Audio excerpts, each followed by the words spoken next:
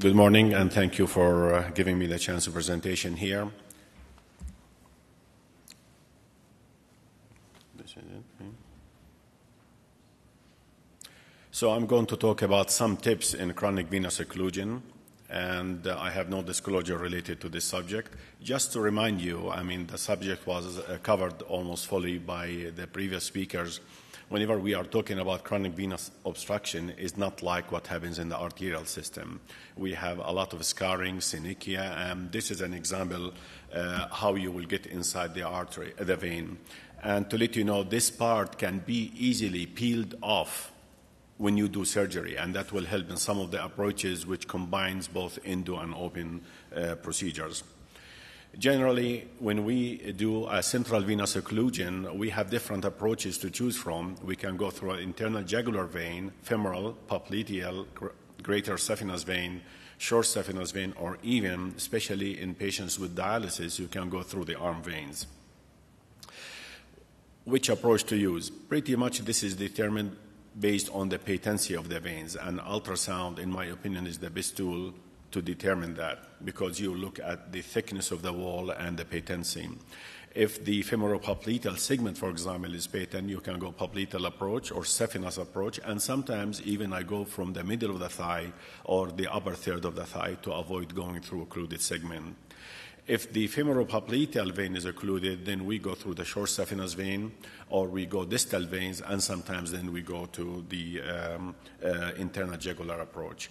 Again, your best friend in those is the ultrasound, and you have to familiarize yourself with the ultrasound and how to use it. There are many ways of crossing a lesion, but in veins, unfortunately, this is for the artery. In veins, unfortunately, perhaps one or two ways of crossing the vein. Either you cross it or don't cross it. You cross it in a way you decide yourself that this works for you best. I saw different techniques. My technique, though, I use a combination of a hydrophilic catheter and an angled soft glide wire to start with. I prefer a long wire to start with so I don't do exchanges. Then I use a soft wire to cross and negotiate the irregular and tortuous segment, especially the saphenofemoral junction and especially the common iliac vein, because it comes at an angle. Once secured, I exchange it for a stiffer wire. And this is an example where you can buckle the wire to help you cross into the veins. Buckling the wire actually in the veins is more helpful than even in the arterial segment. I use a technique of alternating buckling and straightening between the catheter and the wire until across the whole length. And then once I reach in the iliac vein, for example, especially on the left side, into the end of it, it tends to go to the contralateral side, so I use an angled catheter like a C1 catheter that will help me direct it into the inferior vena cava.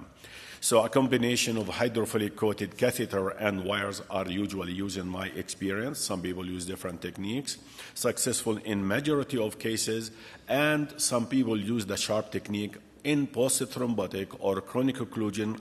Most of the time, those occlusions are much longer to be used for sharp technique. This can be used for tumors more and short segments, in which you use a snare to guide you from another approach, whether the arm or the groin, and then direct yourself toward the snare. You can use the back of the wire, or you can use even the different needles that we use for TIPS procedure.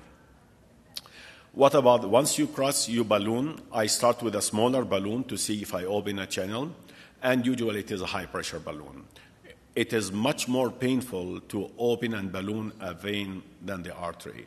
You need a lot of sedation during this technique. Sometimes, actually, patient cannot tolerate that. We change to general anesthesia. That's why I do all of them in the hybrid room. We need prolonged dilatations. It's almost always there is a recoil in those patients, except in a small number, and this is mostly in access cases, dialysis cases. You might get by without recoil, but they will come back 2, 3, 4 months down the road, and then you can dilate them again if you don't want to avoid the stent. Dr. Razavi talked about the stents. In my experience for chronic venous occlusions, especially non-dialysis, they always need a stent. You can choose any stent you want. In my opinion, there are many stents coming, but the wall stent so far is the best stent in my hands at least. They can go through curves. They are soft. You can actually recover it before, if it is partially deployed, you don't like it. These are all advantages. But the problem, you can never predict how long it will expand. So you have to be careful. You err on the longer rather than the shorter, because once you dilate, you are going to get in trouble. You cannot reposition it. Once you put it, if you are going from the femoral part, I usually start with the distal dilatation because it pulls itself distally. If you go from the jugular, I go again the distal, which means the external iliac, because I can re-stent inside the first one. So it depends what approach you use. And that will help you go through the whole stenting. Stent size, oversize. If the vein is about a 12 millimeter, you go 14, 16. Because especially in tumor cases, if patient takes radiation or chemotherapy, the tumor might disappear. Now you get in trouble migration of the stent. So oversize, and that will help you in preventing occlusive disease or migration. What sizes? Again, you measure the vein before and after, but most of the time we use actually in the common iliac vein 12 to 16 millimeters, external common femoral 10 to 12, IVC 16 to 20, and these are all wall stents. Sometimes I use the smart control actually, the smart stent. Always go from a normal to a normal. Dr. Razavi mentioned that. Never go from thrombotic area occlusive or leave an occluded segment without stenting and dilatation. You will come back with occlusion in no time. Extension, go to a normal like saphenofemoral junction. You can go to the profundum. You can go even to the femoral vein. You can go to the inferior vena cava. And if the common iliac vein is involved, most of the time you will end if you are stenting in the IVC. And then you can use a kissing balloon or a crisscrossing technique to finish the procedure. Again, more narrowing, a lot of collaterals around the stenting, it means more stenting or more dilatation. I go by actually the collaterals most of the time. Like Dr. Razavi again mentioned, there's no best way of doing is that significant or not. I worked with Dr. Peter Nagin for a long time. He never convinced me that this is really IVUS is working well, because it depends how you adjust your IVUS to get a stenosis in that area. Inferior vena cava, as I said, you can do kissing balloon techniques like the aortoiliac segment in the arteries, or the crisscrossing, in which you cross the whole IVC into the common iliac vein, then go from the other side, go through the struts, dilate it. I never did that. It is mentioned. I don't even dare to do it, because actually the wall stents can penetrate the wall, and usually they rupture the balloons, even you go through many balloons.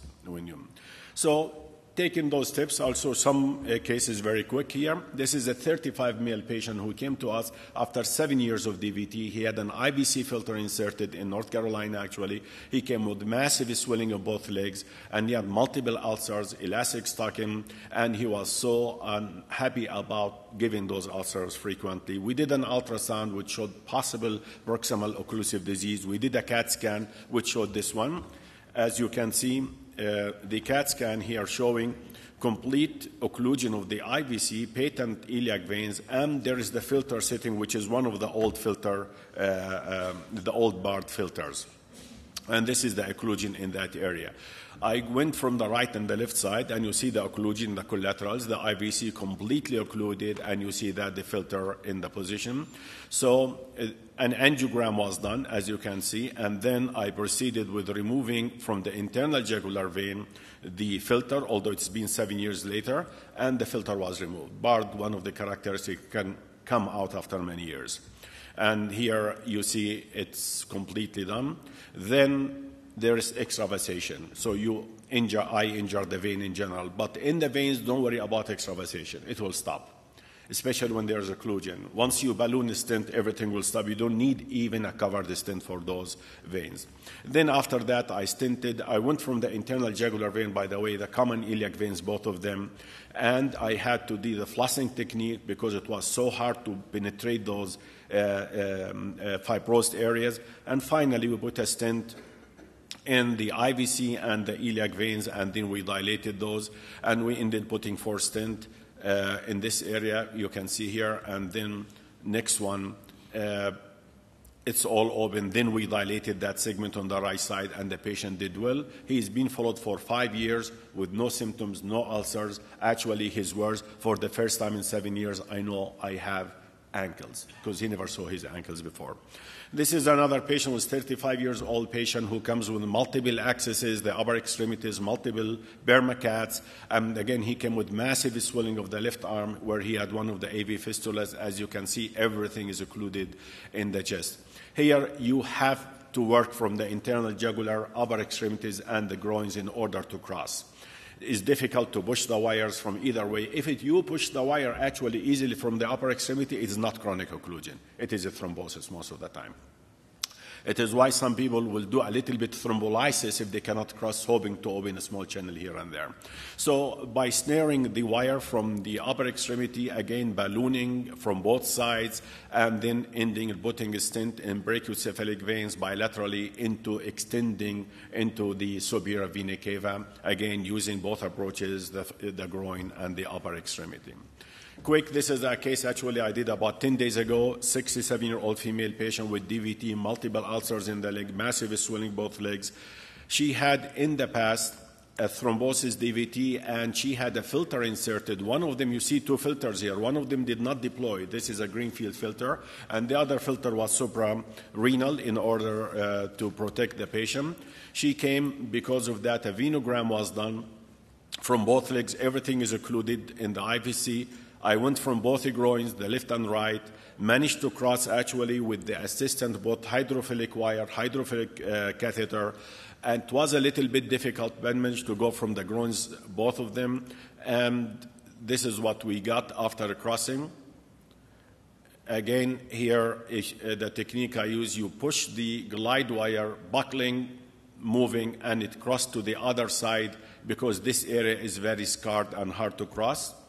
Then you cross with the C1 catheter over the wire, and as you can see, you use both catheter to cross into the IVC. This is directed to the IVC now. Hopefully you can see that. And then you start your balloon. Once you cross, actually everything becomes straightforward. Dilated with a small balloon, and again, both sides were dilated. And then we do that. Both are going to be stented. As you can see, the first you start with the IVC, a large stent. Then within that stent, two more stents into the common iliac veins, as you can see. And you can do simultaneously deploying, but I usually deploy one at a time to avoid errors or blaming my partner in doing that. And then this is the deployment in the first one. And you see the stents here, and then after that, ballooning both, and this is the final result in this patient. One side, then when we did the other side, I noticed there is actually a lot of collaterals here on this side, as you can see now, which means there is occlusion, and finally I stented that segment, and this is the final result. So using the same technique on all those patients usually works, but it needs some patience, it needs a long time. Sometimes they take 1 or 2 hours to do a procedure. Thank you very much.